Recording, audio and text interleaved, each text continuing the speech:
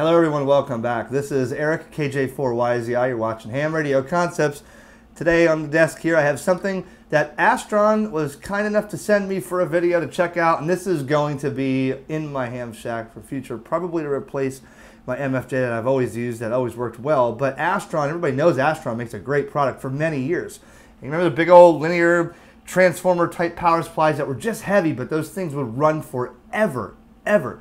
And everybody had an Astron. Well, this is the Astron SS-30M, which is their new switching power supply with a couple other features to keep it modern. And it's actually going to work well on my desk for me to be able to charge my 705, my phones, and stuff at the same time as running when I get my HF radio back in the shack here. Let's check out the new Astron SS-30M.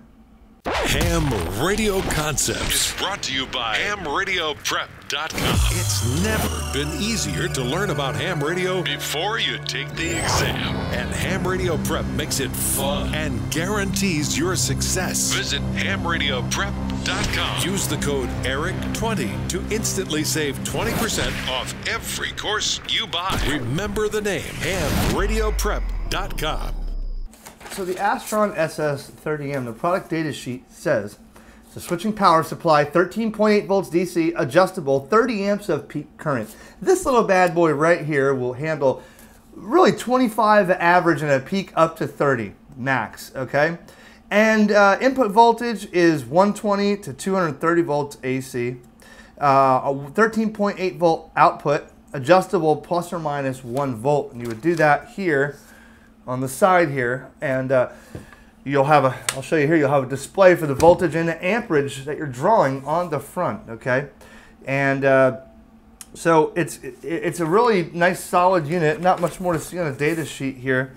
Nice metal chassis here on the back. So let's show you on the front here. On the front, what they added was 2 USB ports in the front, and what I'm going to use that, you know, charge my e-cigarette, charge my camera battery, charge my phones at the same time, because I do have those outlets in the wall that have the dual outlets and the USBs, or I have outlets that you just use power bricks. But how convenient to have just the USBs on the same power supply and charging as I'm using my radio.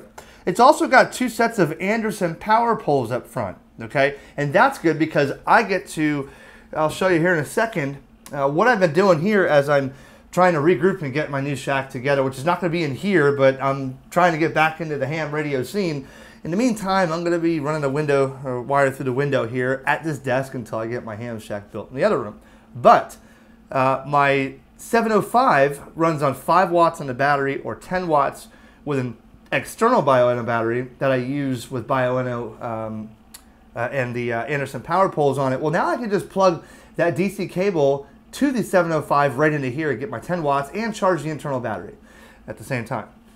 Now also you have on the back the screw terminals so that you can put wire in the back. Let's say you have a radio that's just got a flying lead, as they call it, or open positive and negative. You can undo the Allen keys here, or the flatheads on the side here, positive, negative. It does have a fan on the side, on the back to keep it cool, and your standard AC input. Okay, so very simple, very light. I think the weight of this, let's see what the specifications are. It says case size is 2 5/8 high by 7 inches wide by 8 1/4 inches long. Okay, smaller than a sheet of notebook paper. 4.3 pounds or 2 kilograms. Let's plug this in real quick and give you a sight of what it looks like here. So when I plugged in, first thing I noticed is on the side with the voltage adjust, you'll see it looks like it increases that little display when you go clockwise. You would think clockwise would mean higher voltage. That's not the case. It's backwards. So I'll do a little test here. Swing will go up to the max output, which is about this way, about 14.9.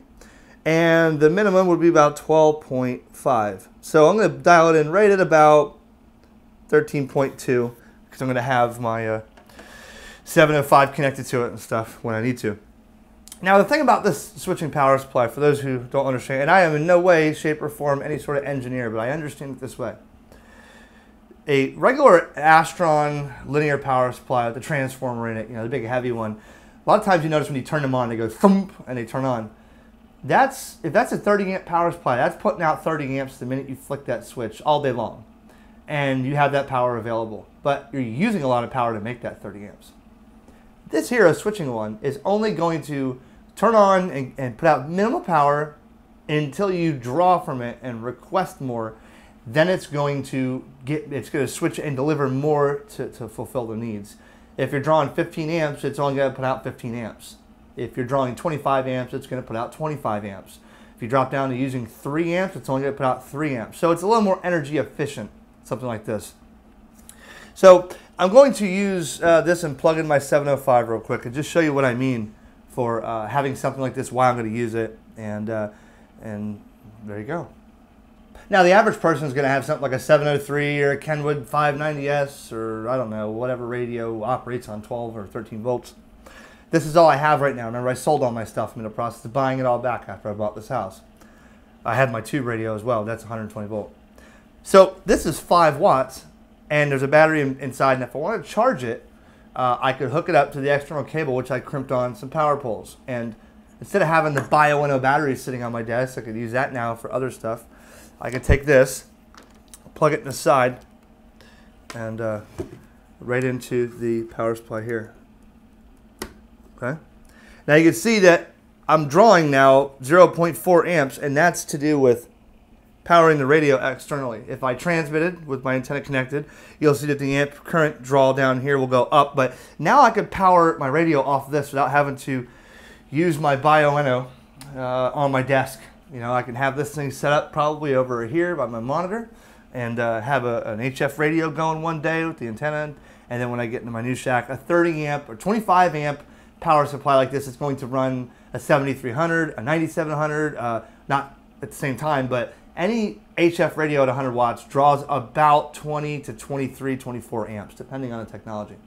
So a VHF, UHF mobile, sure, you could plug it in here. You could actually plug in one radio in the back on the screw terminals, a couple in the front, and use one at a time. So you have 1, 2, 3 outputs, and then again, you could plug in your USB here to charge a phone or to charge your camera mic or charge a wireless microphone, whatever you got that uses USB for charging.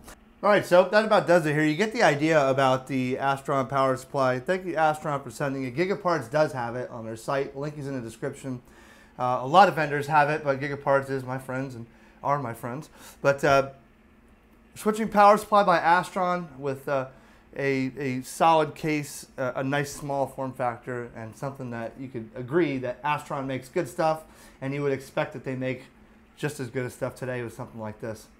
7-3 everyone, KJ4, YZI.